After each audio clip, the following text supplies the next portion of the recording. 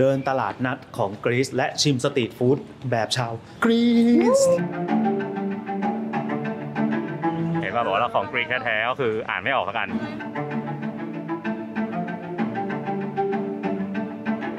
แต่ถ้าอยากเห็นสตรีทฟู้ดของจริงครับคือร้านนี้ก่อนเลย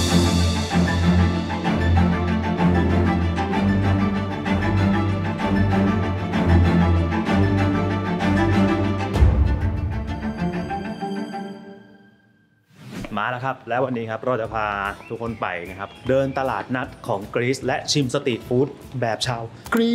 ซมีสาวด้วย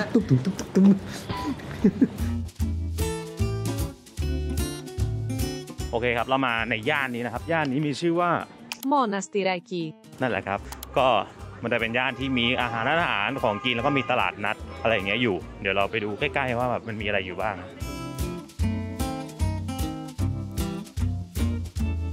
มาถึงแล้วนะฮะตรงนี้เป็นใจกลางนะแบบเป็นลานกว้างๆแล้วก็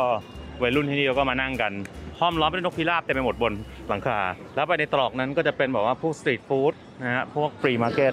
ไปของที่เขาขายครับก็คล้ายๆตลาดนัดบ้านเราอะรองเท้าเจเสื้อทหารเหมือนจตุจักรอะแล้วก็เนี่ยของที่ระลึกก็แน่นอนครับเป็นรูปปั้นเทพเจ้ากรีกต่างๆที่เขามีขายอยู่ทั่วไปเหมือนวันนี้แบบว่าของไม่ค่อยเยอะมากป่ะดูโล่งๆเหมือนจะสุดแล้วป่ะลองเดินก็ส่วนใหญ่ร้านขายของเป็นซ้ำนะขายเหมือนกันแบบตลาดนัดบ้านเราเมื่อกี้เราเดินที่ฟรีมาร์เก็ตนะครับก็เหมือนตลาดนัดทั่วไปไม่ได้แบบพิเศษอะไรแต่ว่าเดี๋ยวต่อไปครับเราจะไปลองกินสตรีทฟู้ดดูว่าแบบว่าที่กรีซเนี่ยมีอะไรบ้างเพราะที่แบบเซิร์ชดูแล้วมันมีหน้าตาน่าสนใจอยู่ประมาณ 4-5 อย่างเดี๋ยวจะไปลองชิมดูนะไปโอ้โหตรงนี้นี่คือวันจันทร์นะครับวันจันทร์แต่ว่าแบบคนเยอะมากเยอะจนงงอันแรกเราจะไปกินครับมันมีชื่อว่าถ้าอ่านออกเสียงถูกนะโซลากิร้านที่เราจะมาซื้อคือร้านนี้ชื่อว่าอะไรวะเนี่ยTylixto Greece Wrapจริงๆเมนูนี้นะครับอ่านออกเสียงว่าซุปลากี้เป็นอาหารสตรีทฟู้ดที่เรียกได้ว่ามีชื่อเสียงมากๆของประเทศกรีซส่วนมากนะครับจะมีเนื้อสัตว์ต่างๆเช่นหมูไก่เนื้อวัวเนื้อแกะประมาณนี้นะนำมาเสียบไม้แล้วก็ย่างร้อนๆนะครับซึ่งคำว่าซุปลากี้เนี่ยมีรากศัพท์มาจากภาษากรีกคำว่าซุปลาเนี่ยแปลว่าเสียบไม้จริงๆเนี่ยซุปลากี้เนี่ยครับมีมานานมากนะครับจากการค้นพบนักประวัติศาสตร์เนี่ยพบว่าซุปลากี้เนี่ยมีมาตั้งแต่สมัยโบราณแล้วนะครับซึ่งเขาค้นพบเครื่องมือเครื่องหินเนี่ยนะคล้ายๆกับไม้เสียบย่างในปัจจุบันบนเกาะซันโตรินีด้วยนะครับมันแสดงให้เห็นว่าชาวกรีกเนี่ยนิยมรับประทานอาหารชนิดนี้มากๆนะครับปัจจุบันนะครับการรับประทานซุปลากี้เนี่ยมีหลากหลายรูปแบบไม่ว่าจะเป็นเสียบไม้ที่เรียกว่าสกิวเวอร์หรือแบบไจโรนะครับที่ย่างบนเครื่องหมุนเหมือนเคบับนั่นแหละก็จะนำมาแรปห่อกับแป้งขนมปังพิต้านะครับเป็นขนมปังแผ่นกลมๆอบด้วยเตาถ่านนะครับเป็นที่นิยมมากในแถบตะวันออกกลางและประเทศเมดิเตอร์เรเนียนนั่นเองเห็นป่ะบอกว่าของกรีกแท้ๆก็คืออ่านไม่ออกกันเปิดรูปให้ดูแล้วนะบอกว่าอยากได้โซลากิอันนี้ป่ะอันนึงฮะใช่ชิคเก้นโอเคชิคเก้น please this one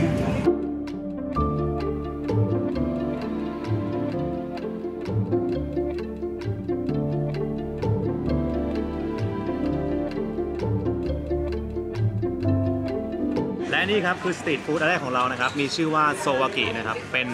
หนึ่งในสตรีทฟู้ดที่ดังที่สุดในกรีซติดท็อปของโลกด้วยเหมือนกันก็ไม่รู้เป็นยังไงคือลักษณะมันจะคือเป็นเหมือนกับว่าเป็นเนื้อสัตว์เป็นไก่อะไรอย่างเงี้ยแล้วก็มีแป้งเนี่ยแล้วก็ห่อเสร็จปุ๊บก็มีเฟรนช์ฟรายใช่ไหมผสมอยู่ด้วยอย่างนี้แล้วส่วนใหญ่ก็ชอบแรปนะเรากินยังไงวะก็อ้ามเข้าไปเลยอ้ามเข้าไปเลย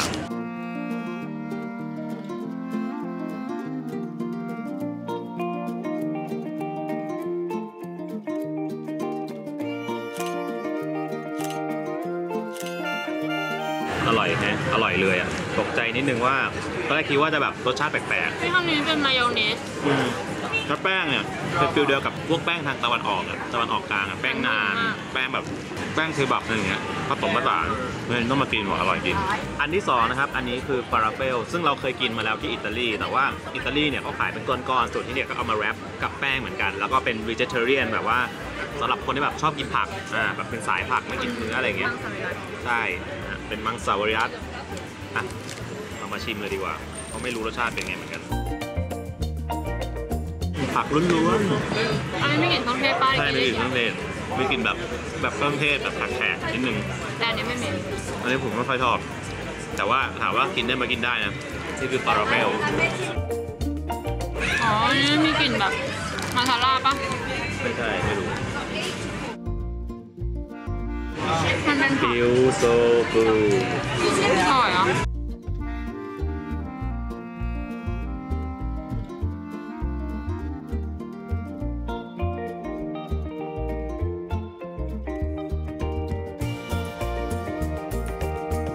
ต่อมาครับเราจะไปกินขนมของหวานครับอีกอันหนึ่งที่ดังมากนี่ร้านนี้เลย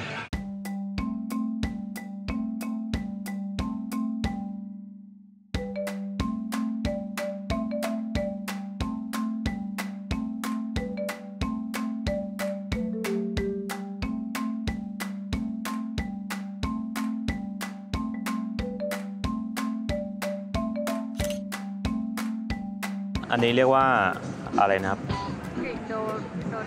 กิดดอชบอลเมนูต่อมานะครับนี่ชื่อว่า Lukumades นะครับที่ร้านนี้นะครับ Lukumades เนี่ยเป็นชื่อเดียวกับขนมเลยนะจริงๆเนี่ยร้านเนี่ยเขาเพิ่งเปิดเมื่อปี 2013 เองนะครับแต่ก็เป็นร้านที่ขายที่ได้รับความนิยมมากๆจากคนท้องถิ่นแล้วก็นักท่องเที่ยวด้วยเรียกง่ายๆนะครับว่าโดนัทกรีกก็ได้เป็นขนมแป้งทอดกลมๆลักษณะคล้ายโดนัทแบบกลมนะครับเป็นขนมที่นิยมมากๆในกรีซนะครับและถือได้ว่าเป็นหนึ่งในขนมที่เก่าแก่สุดในโลกก็ว่าได้ต้องย้อนกลับไปนะครับในการแข่งขันโอลิมปิกกรีกเมื่อ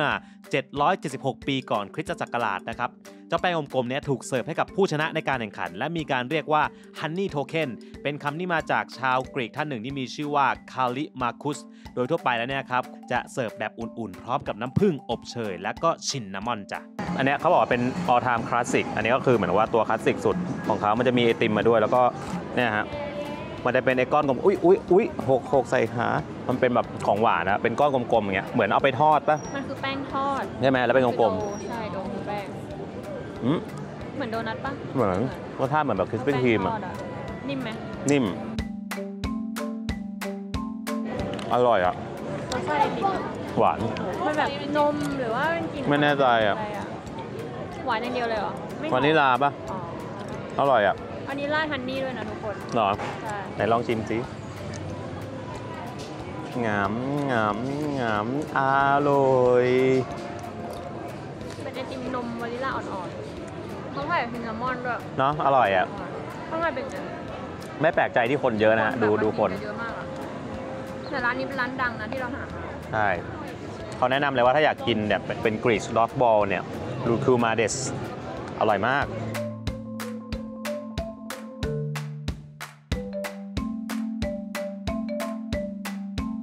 นี่คือรายการอายุน้อยร้อยโลเมนูต่อไปครับที่เราจะไปกินนะครับเราเซิร์ชมาเขาบอกว่าที่เนี่ยกรีซเนี่ยต้องกินซีฟู้ดด้วยแต่ว่าเป็นซีฟู้ดที่แบบเขาเรียกว่า fish in cone ก็คือมันจะเป็นลักษณะคือเอาอาหารทะเลสตรีทฟู้ดเนี่ยมาใส่ในโคนถือซึ่งเหมือนคนที่เนี่ยสตรีทฟู้ดเขาชอบแบบอะไรที่มันแบบพกง่ายๆแล้วถือเดินได้กินได้อะไรประมาณนี้เดี๋ยวเราไปดูร้านนี้ครับไป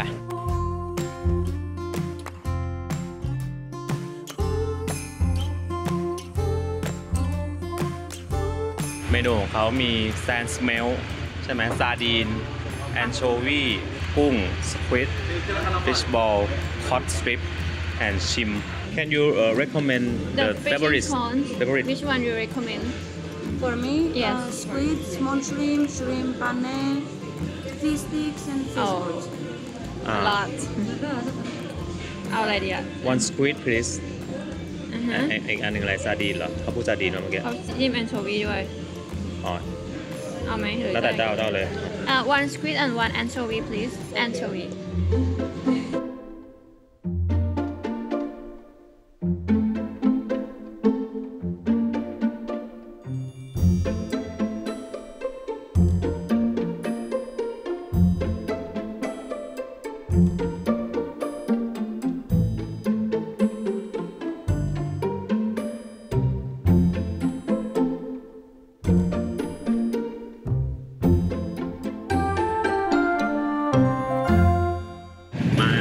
เป็นปลาหมึกนะครับส่วนนี้คือป ปลาแอนโชวีนะครับก็เขาจะเอาไปเหมือนแบบไปทอดนั่นแหละแล้วก็ไปใส่เครื่องปรุงอะไรของเขาแล้วคลุกเขาเสร็จแล้วก็ขายมาเป็นโคนอย่างนี้ให้เราเนี่ยร้านนี้มีชื่อว่าอ่านไม่ออกว่ะ Zisis ลองชิมแบบไม่บีบมะนาวก่อนอร่อยอันนี้คือปลาแอนโชวีก็เป็นตัวเล็กๆอ่ะปลาก็อร่อยแล้วคุณบีบมะนาวเข้าไปแล้วก็ชิมครับบีบมะนาวเพิ่มมาแล้วนะ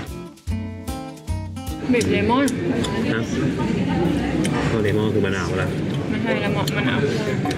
อร่อยอ่ะอร่อยอย่างยอดเยี่ยมเหมือนปลาเขาสด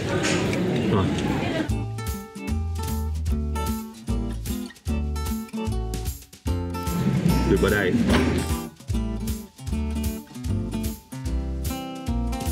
เรียบร้อยครับอาหารทะเลปลาทอดก็เดี๋ยวต่อไปนี้ครับจะพาไปกินของโปรดของเบลพัดเขาบอกว่ามาที่เอเธนต้องกินโยเกิร์ตใช่ไหมใช่แล้วกรีกไงกรีกโยเกิร์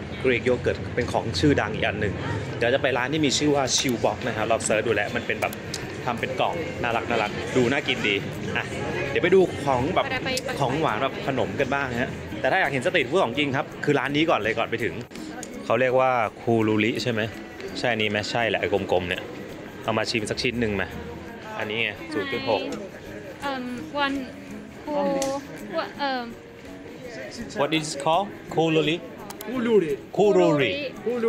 เมนูต่อมานะครับชื่อว่าคูรูรินะครับเป็นเมนูที่ไม่ว่าจะเดินไปที่ไหนในกรีซเนี่ยนะครับก็จะเห็นอยู่ข้างทางเต็มไปหมดเลยจริงๆนี่เป็นขนมปังที่มีความ traditional ของกรีซมากๆลักษณะขนมปังครับเป็นทรงวงแหวนนะครับทำมาจากแป้งสาลีเคลือบด้วยงาแล้วก็ธัญพืชต่างๆมีหลากหลายขนาดหลากหลายแบบเป็นอาหารที่ได้รับความนิยมสูงมากอันนึงในกรีซนะครับและมีคุณค่าทางโภชนาการที่สูงด้วยที่สำคัญราคาถูกมากนะครับมีขายแทบทุกซอกทุกมุมในเมืองเลยใครไปเนี่ยอยากหาอะไรรองท้องก่อนบอกเลยว่าหาง่ายมากครับนอกจากเป็นที่นิยมนะครับขนมเนี่ยก็มีประวัติศาสตร์อันยาวนานด้วยถึงต้องย้อนไปถึงสมัยจักรวรรดิไบเซนไทน์เลยนะมีการปรากฏว่า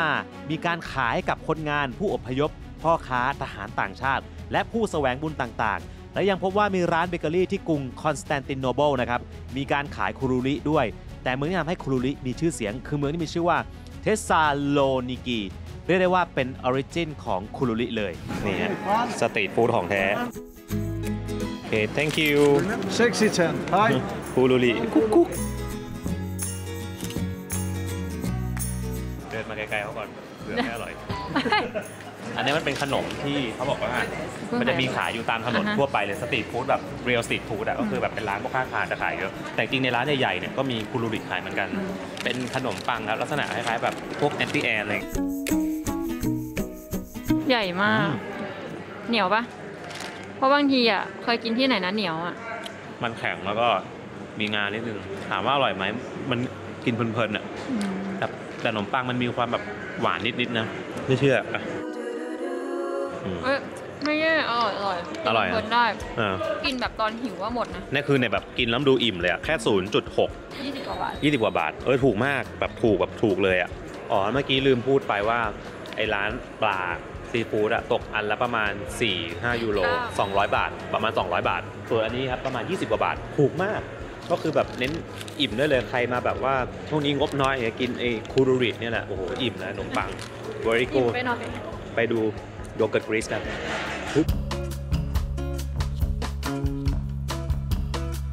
ถึงแล้วครับ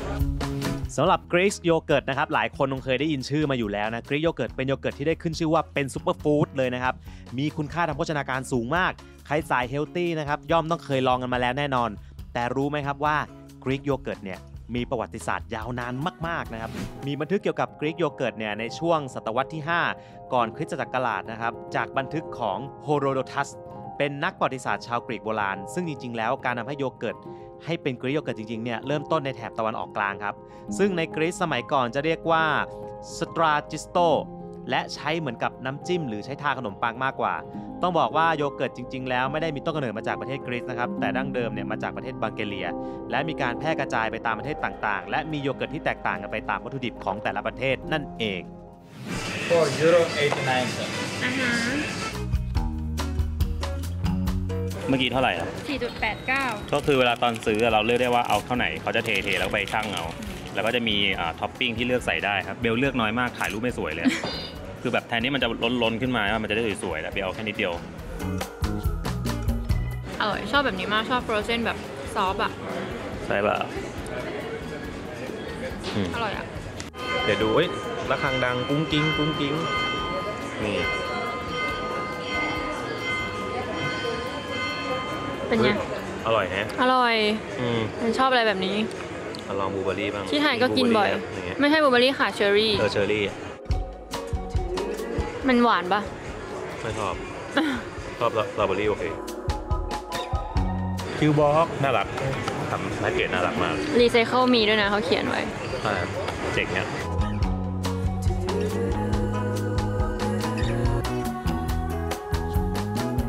หลังจากกินจนอิ่มครับปิดท้ายด้วยภาพโบสถ์ซึ่งเบลพัทบอกว่าใหญ่ที่สุดในเอเธนหรือเปล่าไม่รู้ยังไม่ได้อ่าน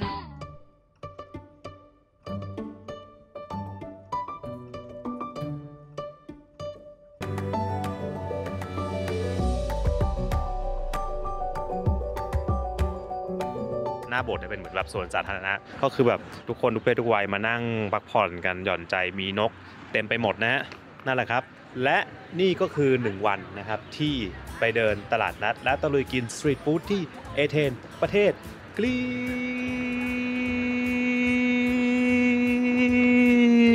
ซครับผมก็ลาไปแล้วครับถ้าชอบกันนะครับสนับสนุนกันได้เหมือนเดิมนะครับแค่คนละไลค์แค่คนละซับแค่คนละแชร์นั่นเองนะไปก่อนนะครับสวัสดีครับ